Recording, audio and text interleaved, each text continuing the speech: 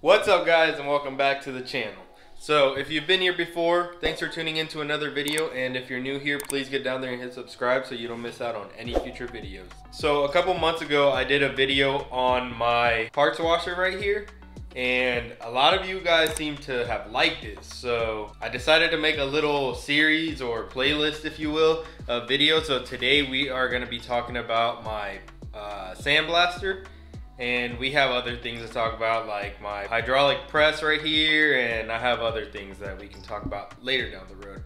So make sure you subscribe so you don't miss out on those as well. So essentially what we have here is a Harbor Freight sandblasting cabinet with an Eastwood vacuum and an Eastwood foot pedal, as well as a metering valve down here. So when it comes to this sandblasting cabinet, I did everything backwards in regards to the bolts and nuts. I did everything from the inside out instead of from the outside in, basically so that my gloves or anything I have in there wouldn't get caught up on the bolts themselves. So one thing I haven't done to this that I want to do is I want to cut the bolt right here and make it a lot shorter so that they don't stick out like that. So I also did it backwards here, so that, like I said, so my gloves wouldn't get caught.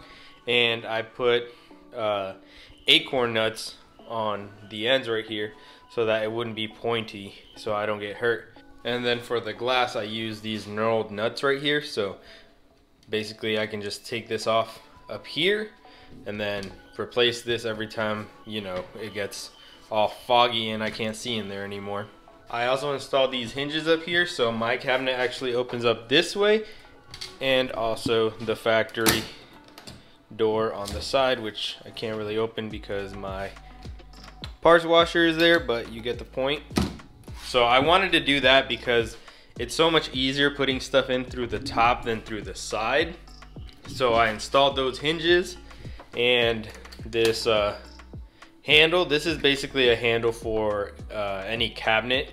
I got this and the hinges at Home Depot, as well as this.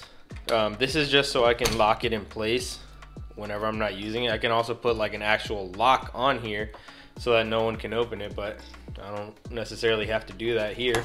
But I did put it on a little bit crooked, but it still works. Inside, I bent a piece of steel and I put that plate there, and I'm also using these lights up here. So, and they're pretty bright. Go ahead and turn the switch on. As you can see, it's very bright in there. These are LED lights from Walmart, and I got 3 of them, and they all connect because they bring this cord that connects one to the next. So it starts with this one, it connects to that one, and then this one connects to this one. And then the power cord comes out right here, and I have it hot glued down so that I can just close it with no interference, and it all works fine. So I had to use the factory, or I wanted to use the factory switch, so I made sure everything was working. And then for the vacuum, turn it on right here, and we're good to go. So basically when I want to sandblast, I just turn this on for the lights, turn the vacuum on, and I'm good to go.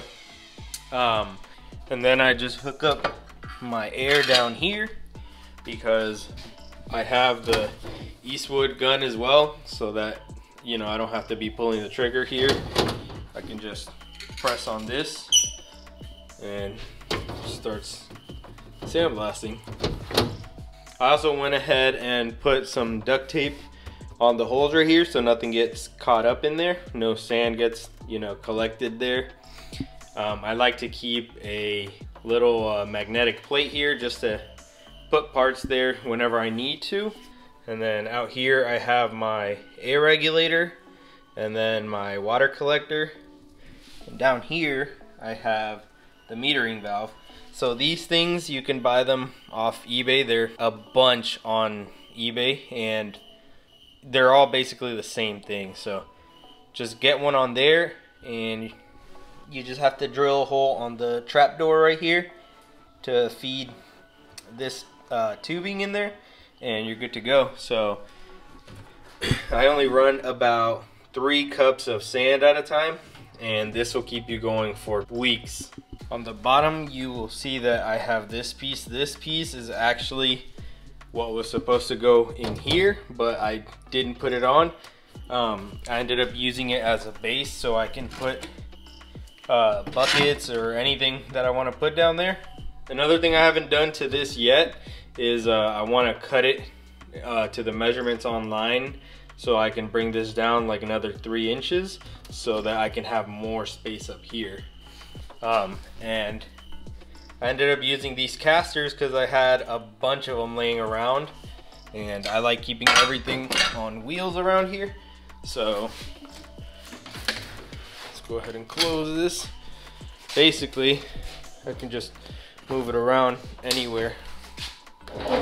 Oh, I actually have them locked.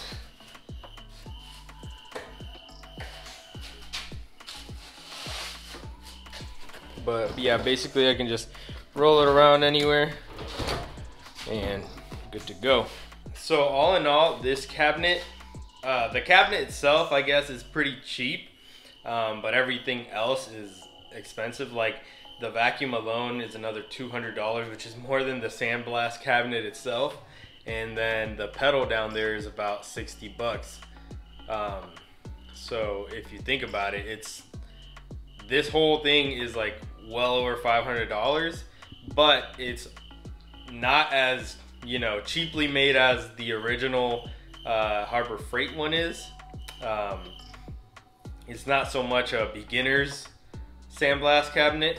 It's pretty high up there with your own personal touches to it. And I say that because not everyone does everything I've done to it. Some people do more, some people do less.